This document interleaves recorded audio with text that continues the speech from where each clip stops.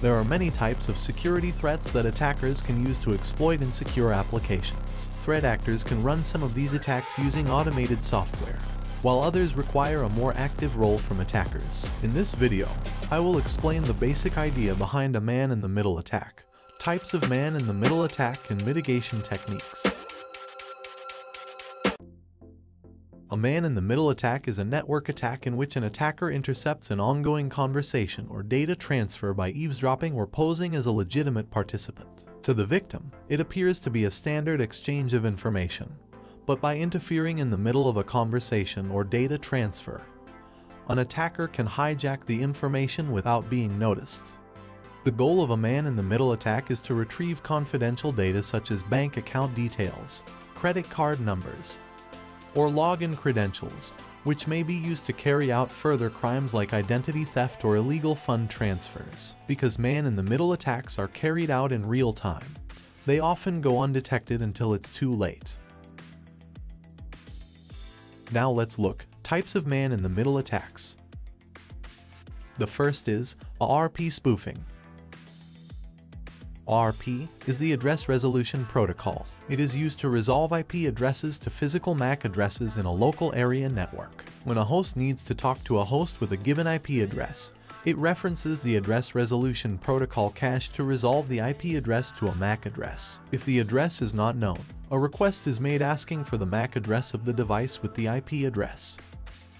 An attacker wishing to pose as another host could respond to requests it should not be responding to with its own MAC address. With some precisely placed packets, an attacker can sniff the private traffic between two hosts. Valuable information can be extracted from the traffic, such as the exchange of session tokens, yielding full access to application accounts that the attacker should not be able to access. The second is DNS spoofing. DNS or domain name service spoofing is the process of poisoning entries on a DNS server to redirect a targeted user to a malicious website under attacker control. The DNS attack typically happens in a public Wi-Fi environment, but can occur in any situation where the attacker can poison tables and force targeted user devices into using the attacker-controlled machine as the server for a specific website.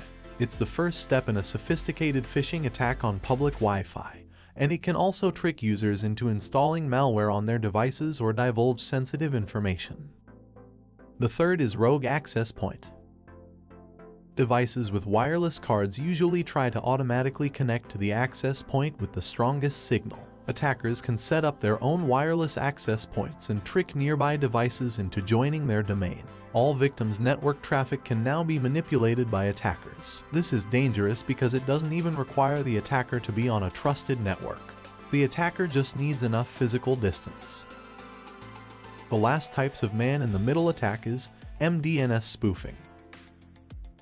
Multicast DNS is similar to DNS, but it's done on a local area network using broadcast-like Address Resolution Protocol. This makes it a perfect target for spoofing attacks. The local name resolution system is supposed to make the configuration of network devices extremely simple. Users don't have to know exactly which addresses their devices should be communicating with.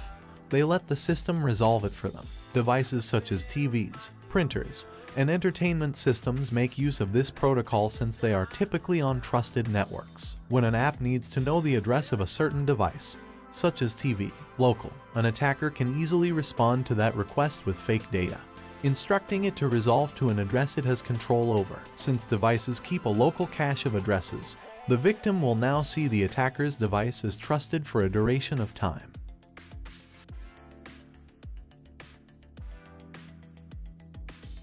Now let's look how to prevent man-in-the-middle attack.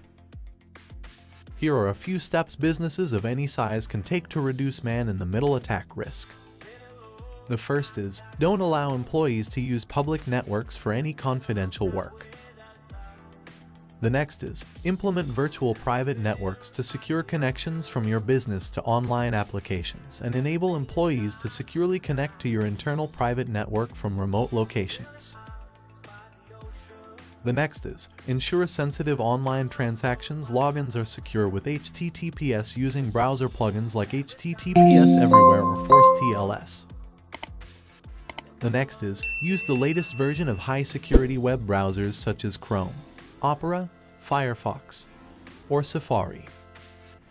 The next is create separate Wi-Fi networks for guests, internal use, and business application data transfers. The next is utilize authentication credentials such as tokens and other forms of two-factor authentication for sensitive accounts. The next is secure your email using SSL and TLS to protect messages in transit. And consider using PGP and GPG encryption to protect them at rest as well. The next is install an intrusion detection system to monitor your network and alert you to unusual events like attempts to hijack traffic flow. The next is regularly audit and monitor your networks to maintain awareness of normal and unusual activities. The last is educate your employees about common security threats and about man-in-the-middle attack.